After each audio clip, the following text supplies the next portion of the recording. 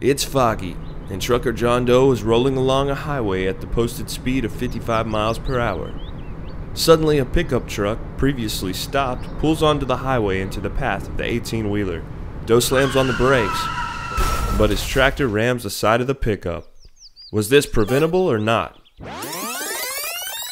According to a National Safety Council ruling, if Doe had made an effort to slow down or sound his air horn in anticipation of the other driver pulling into the foggy highway, he could have avoided slamming into the pickup.